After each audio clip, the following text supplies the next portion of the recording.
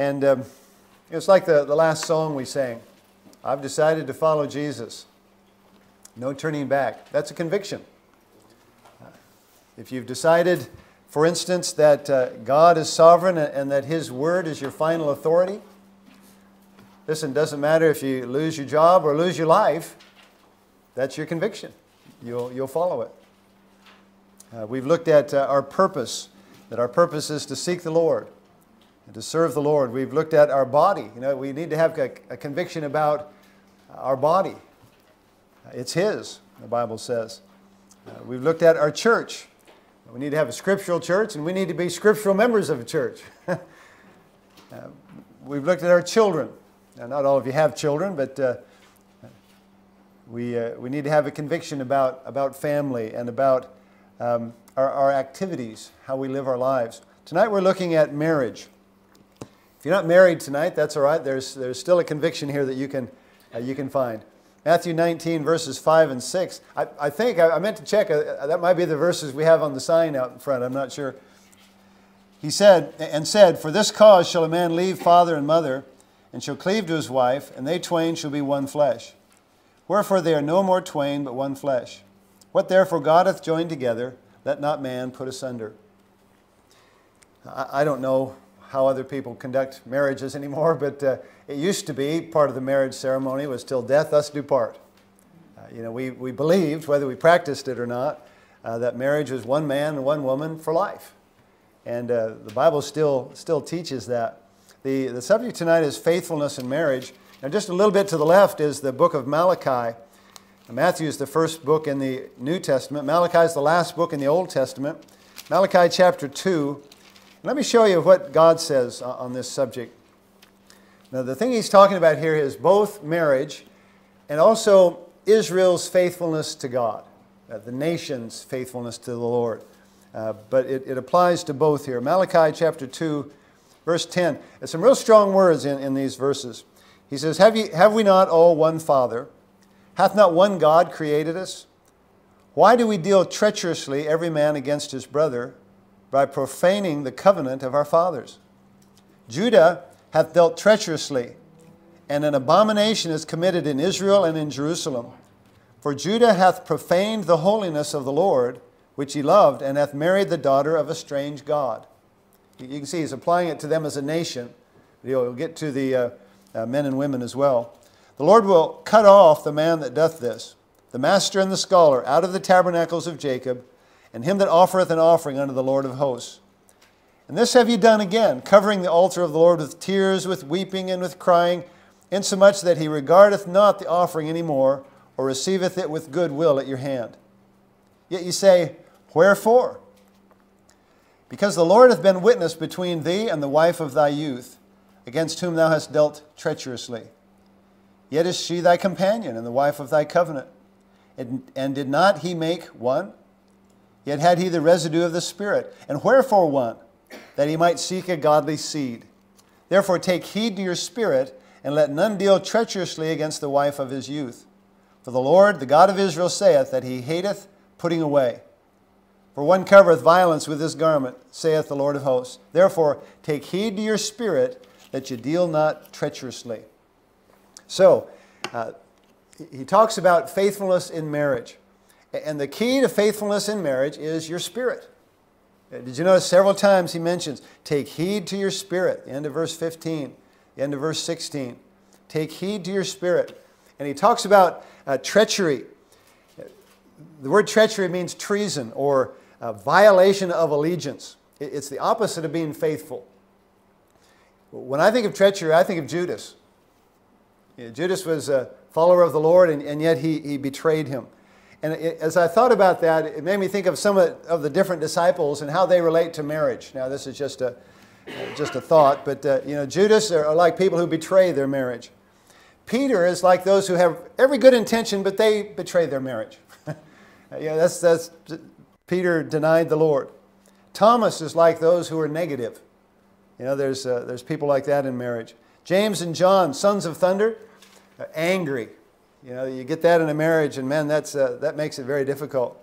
Some are like, do you remember those who, when Jesus preached, it said they walked no more with him? There was not just the 12 disciples, there was many. Some are like the disappearing disciples. They just disappear. And the key is that we need to be like Jesus. And when he says there, take heed to your spirit. And this doesn't apply just to marriage. This applies to life in general. Take heed to your spirit. Too often we think, oh, that's just the way I am. Or that's just the way it is because of the circumstances. It's like the person, they ask them, how you doing? They say, well, pretty good under the circumstances. You say, well, what are you doing down there? We're not people who have to yield our spirit to the circumstances. We yield our spirit to the Lord. And we have excellent examples in Scripture. Joseph, thrown in prison, betrayed by his brothers, yet he had an excellent spirit. Daniel, Paul in the New Testament. People who went through extreme difficulties, and yet their spirit was right. From prison, he writes the book of Philippians about joy. I mean, that's pretty hard to imagine, and yet it's true as Christians. And we need to apply this to our marriage. We need to apply it to life. Take heed to your spirit. We need to have and to practice the fruit of the Spirit. Now, you may not be married tonight, but you can still apply this principle to be like Jesus, to be faithful. And I want to consider some areas of faithfulness. One of those, it seems a little bit misplaced, but it's where I wanted to start. 1 Timothy chapter 5 and verse 8, be faithful financially. 1 Timothy 5 and verse 8. Be faithful financially. And the statement he makes is this. It's about the home. He says, if any provide not for his own, and especially for those of his own house, he hath denied the faith, and is worse than an infidel. And what he's saying there is, if you're not faithful financially, if you're not looking after your family financially, he says, you're worse than the lost people. You're worse than the heathen. They do that. God intends for us to work. Right from the book of Genesis, he talks about how you make a living by the sweat of your brow. In 2 Thessalonians chapter 3, he says, if any would not work, neither should he eat. I don't know how you are, but I'm addicted to eating. And so I work, I like to eat. And the key is this, and I don't mean to make light of it, God doesn't want us to be lazy. And one of the reasons I start here is that many times the reason people have trouble in their marriage is because they're lazy. And I don't just mean financially. In other ways, in taking care of the things that need to be taken care of. One of the bits of advice I was given, when I started in the ministry, I was a music man. I was, probably about the fifth man on the staff. And the fellow whose place I was taking was he was a really old fellow. He was probably 40 or more. And his advice to me was, when you see something that needs to be done, do it. He was talking about in the service, but as well in other ways. If something needs to be taken care of, he said, don't stop and think and wait and wish. Go do it. And the reason many times we have trouble in life is because we know something needs to be done, and well, maybe someday I'll take care of that. Maybe someday I'll do the right thing by my wife or by my husband or whatever. In Proverbs, we'll look at Proverbs several times tonight. Proverbs chapter 6, he warns us about being lazy. And laziness will ruin any relationship, but particularly a marriage. Proverbs 6 and verse 6, he says, go to the ant, thou sluggard. Consider her ways and be wise, which having no guide, overseer, or ruler, provideth her meat in the summer and gathereth her food in the harvest. It's amazing, isn't it? Ants don't have to have somebody tell them what to do. There's no boss ant. They just all get stuck in and do it. And he uses a word there, go to the ant, thou sluggard. The next verse, how long wilt thou sleep, O sluggard?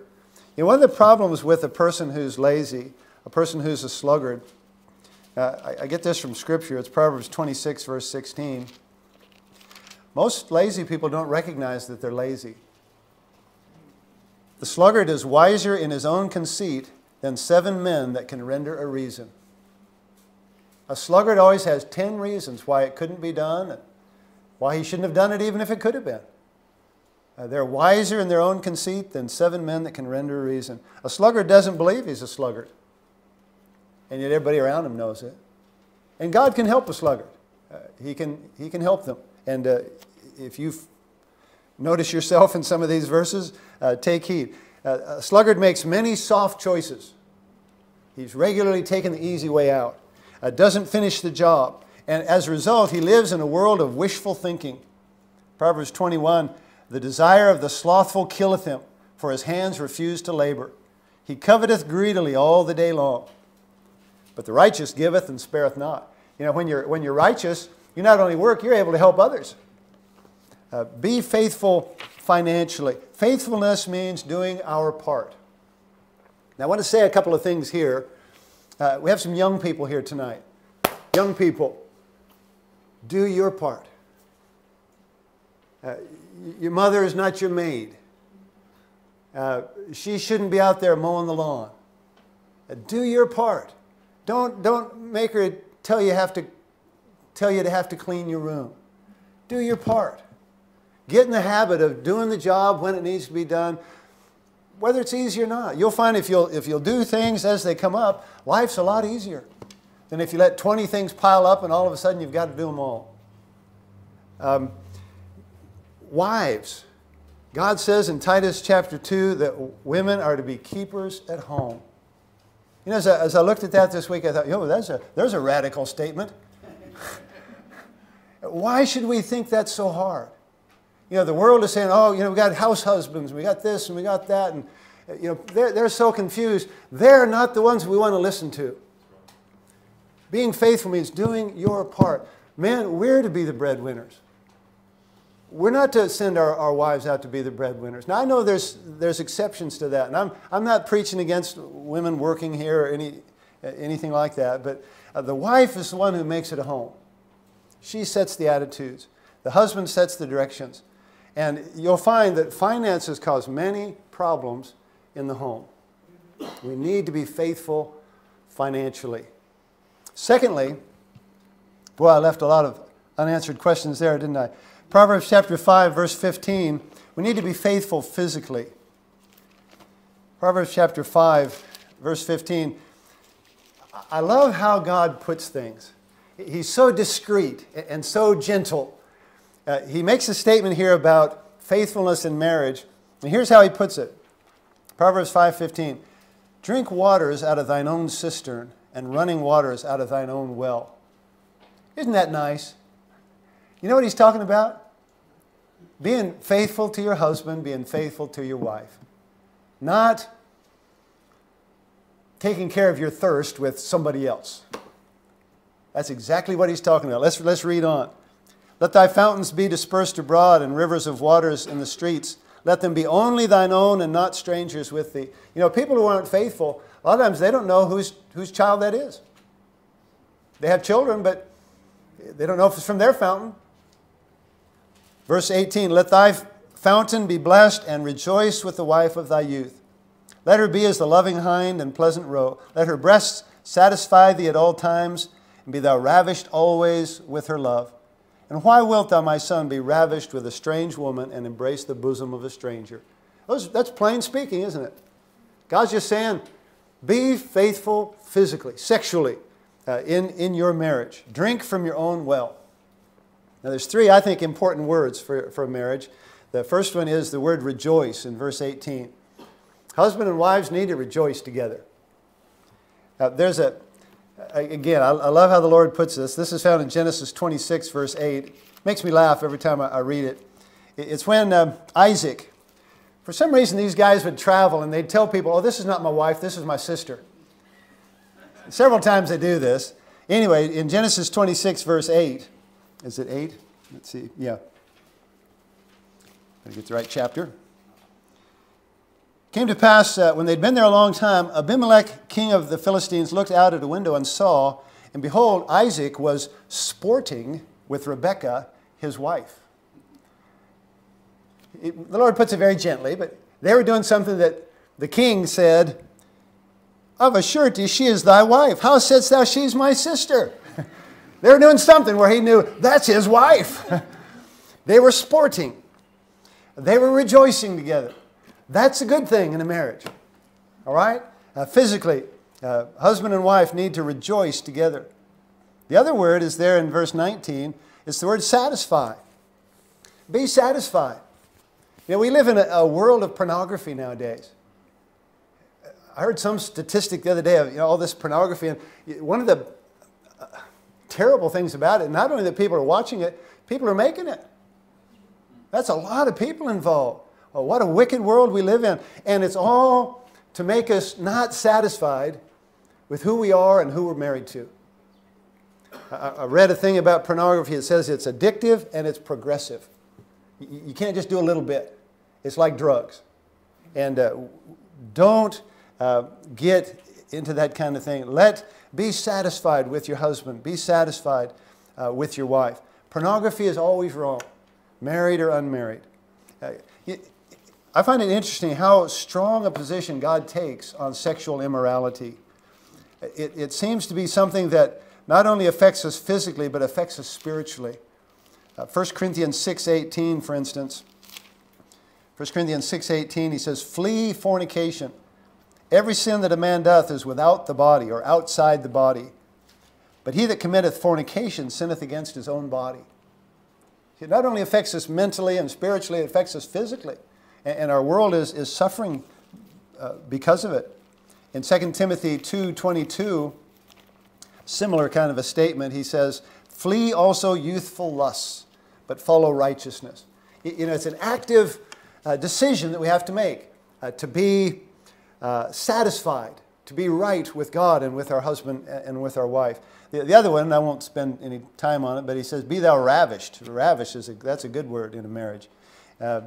Just be captivated. Just enjoy your marriage. God gave us marriage.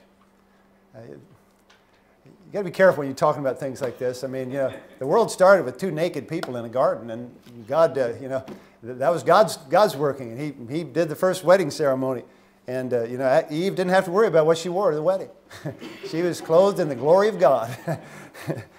Anyway, let's move on. Be faithful physically, and a lot of that has to do with what you think about. Whatsoever things are true, whatsoever things are honest, whatsoever things are just, whatsoever things are pure, whatsoever things are lovely, whatsoever things are of good report, if there be any virtue and if there be any praise, think on these things. That brings us to the next point. Be faithful emotionally. The verse I'd have you look at is Colossians 3, verse 9. Colossians 3 and verse 9. And all of this relates back to guard your spirit. Guard your spirit. Take heed to your spirit. Make sure that you're right with the Lord. Be faithful financially, physically. Be faithful emotionally. Colossians 3:19 says, "Husbands, love your wives, and be not bitter against them." Now, I'm not sure why God particularly put it in that way, but relationships cause emotions. There's emotions involved in relationships. He particularly warns husbands about not being bitter against their wives. I think it affects both men and women. But bitterness can lead to terrible things. And in marriage, it'll tear it apart. In Acts chapter 8, it talks about Simon. Do you remember Simon? And Peter says to him, "You're in the gall of bitterness and iniquity." And he was bitter against God, that's what it was. In Hebrews chapter 12, it talks about Esau. In Hebrews 12 and verse 15, he says, "Looking diligently, lest any man fail of the grace of God, lest any root of bitterness springing up trouble you, and thereby many be defiled." Bitterness doesn't just stay within.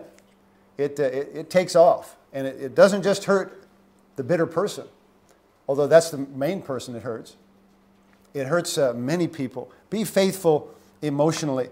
Let me make a statement here. If you're a grown-up, act like a grown-up. Master your emotions. Your emotions are not there to rule you. They're there for you to enjoy life and to make decisions. Put in your notes there, and I'm sure I've shared this with you probably many times before, a plan of action. Some things that you can do when emotions come in. Number one is admit you have the emotion. We've all heard somebody say, "I am not angry." Okay. Okay. Admit you have the emotion. That's the first step in dealing with it. I'm sad. I'm angry. I'm bitter. I'm upset. Secondly, C is consider the source. That's a difficult thing because mainly the source is your heart. Now you can consider where it comes from externally. You know, this happened, and this is how I responded. But you need to consider the source. T is, thank God He will help. This is the hope involved in this situation. We have God's promise that there's a solution. Listen, don't take drugs for an emotional problem. That will avoid God's answer. Thank God that He will help. And then I is identify the proper biblical response. That's so important. You know, it's one thing to see you have the problem. It's another thing to know God will help. But then you have to see, well, what does God say to do? Identify the proper biblical response. And then O is obey what God teaches. Sometimes you won't feel like it. Listen, if you're ever going to be a hypocrite to your feelings. Don't go by your feelings. Go by the truth. One of our Proverbs ABCs was Proverbs 16:3. Commit thy works unto the Lord, and thy thoughts shall be established. If you'll keep doing what's right, your thoughts will eventually follow. If you'll just keep doing what's right. Now, we're talking about marriage. In marriage, just keep doing what's right. God will help you with your thinking. And then the last one, N, is nurture the fruit of the Holy Spirit. Be on God's side in this thing. Work with Him. Nurture the fruit of the Holy Spirit. Don't nurture your bitterness. I've talked to people who have perfect memory of things that have happened 40 years ago because they're bitter about it. Man, every once in a while, it's like the family pet. You know, they trot that thing out and they know what was said and what happened and who did and what and why they shouldn't have. Don't live that way. That's not a way to live. Don't nurture your bitterness. There's an amazing couple of verses. You need to know these, or at least know where they are. Ephesians 4:31 and 32. Let all bitterness and wrath and anger and clamor and evil speaking be put away from you with all malice. That's the put off. And be ye kind one to another, tender-hearted, forgiving one another, even as God for Christ's sake hath forgiven you. See, that's our attitude. We need to master our emotions. We need to be faithful emotionally. He warns us as men. I've never understood women, but I understand men, at least this man, sometimes. And boy, it can happen. You know, you can give in to bitterness if you choose to. Take heed to your spirit. My marriage is a lifelong commitment to God and to my marriage partner. That needs to be a conviction. Number 4, be faithful mentally. It's similar to our emotions, but for instance, Romans 12 and verse 2, you probably know this verse. Romans 12:2, he says, and be not conformed to this world, but be ye transformed by the renewing of your mind, that you may prove what is that good and acceptable and perfect will of God. Yield your mind to the Lord. Let God control your thinking, your thoughts. Your mind can seem like a secret world that nobody else knows about. But the problem is, what you think about will form who you are. And who you are will eventually come out. You know, we're hearing in the news of different ones who've done this and done that. And, you know, you don't always know if they have or not. But the reason people do those kind of things, the immoral acts that they talk about, it starts in the mind. It starts in the mind. Let God control your thinking and your thoughts. In Ephesians 4:23, he uses the phrase, be renewed in the spirit of your mind. God can change your thinking. And how do we do that? Well, the way we change our thinking is we look to Jesus. 2 Corinthians 3:18, let me read that verse to you so I get it exactly right. You'll know this, you'll recognize it. 2 Corinthians 3:18, but we all with open face, beholding as in a glass the glory of the Lord, are changed into the same image from glory to glory, even as by the Spirit of the Lord. So what's he saying there? Just concentrate on Jesus, and you'll start to become like Him. Immerse yourself in His Word. You know, read it, think about it, memorize it, talk about it. Consciously replace wrong thinking with right thinking. You know, sometimes you'll get in such a habit of wrong thinking that you'll forget it's wrong thinking until you get back to God's Word and say, oh, that's not right. Consciously replace wrong thinking with right thinking. You know, if you're not happy in your life, in your relationships, maybe with your husband or with your wife, your relationships reflect your relationship to God. That's so important to remember. If you're unhappy with those relationships, they're just reflecting your relationship to God. Take heed to your spirit. If your goal is to get what you want, and that's a lot of people, isn't it? You'll have a selfish marriage. You'll damage your mate. You'll damage the spirit of your home. But if your goal is to be what God intends, then God can bless. That needs to be our goal. You know, the world today thinks our goal is to be happy. Boy, that's a bad goal. There's an awful lot of terrible ways you can make that happen that hurts everybody. Our goal is not to be happy. Our goal is to be what God wants us to be. And let me encourage you here. I'm going to use the word, make a unilateral commitment to be faithful to God. Now by that I mean, we're talking about relationships, particularly marriage and others. You be faithful whether anybody else is or not. It used to be in the marriage ceremony, you know, we'd talk about keeping ourselves only and so on. And, you know, we'd make this commitment in marriage. And we didn't say, and we'll do it if, I'll do it if you will. We gave a commitment, I'm going to be faithful. The other one gave a commitment, I'm going to be faithful. And we both should. But whether they are or not, I need to be faithful. That's what I'm talking about. A unilateral commitment to be faithful to God. That's the kind of conviction we're talking about. My marriage is a lifelong commitment to God and to my marriage partner.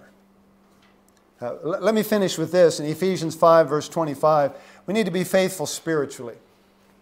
The reason we fall down in all these other areas, as husband and wife and so on, is because we're not as faithful to God as we should be.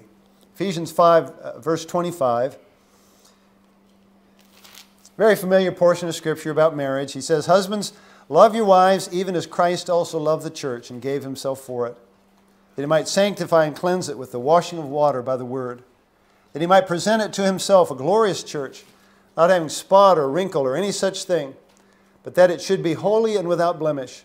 So ought men to love their wives as their own bodies. He that loveth his wife loveth himself. You know, when we're not faithful in these areas, it's because we're not as faithful to God as we should be. You know, God says here, he says, love your wife. Now, ladies, you apply it to your situation. The standard is, as Christ also loved the church. Wow, that's a high standard. Sacrificial, pure. And the source, we know from here and other places, God is love. The source is the Lord. If you want to find out about love, I always go to 1 John. It tells us a lot of things there. You know, we sing 1 John 4, 7, and 8. Beloved, let us love one another, for love is of God. And everyone that loveth is born of God and knoweth God. He that loveth not knoweth not God, for God is love. See, that's our source. That's where we've got to go to. And when God says, guard your spirit, watch your spirit, it means we need to be conforming it to the image of Christ, conforming it to Him. And if you'll accept God's love, one of the things that will happen is you'll be able to love Him in return. You know, he says in 1 John, we love Him because He first loved us. You'll be able to reflect it to Him, and you'll be able to love others. 1 John 4:11, beloved, if God so loved us, we ought also to love one another. Love is of God. That's the source. That's where we've got to go. The source is not your husband or your wife. The source is not the world. The source is not a situation or a place. You can go on, couldn't you, where people look for something to make them happy. The source is the Lord. God is love. And in Him is where we need to find it. My marriage is a lifelong commitment to God and to my marriage partner. You know, as men, our goal is to be like Jesus, to be faithful. As women, as young people, your goal is to be like Jesus, to be faithful. Take heed to your spirit. Let me encourage you tonight. As I was going over this afternoon, I thought, man, this is an awful lot of material here, but you're good for it. We're going to go to page 427, And I want you to really consider this song as we sing it tonight. This is really the essence of what I've said. Nothing between my soul and the Savior. Nothing between my soul and the Savior. It's page 427. Let's stand.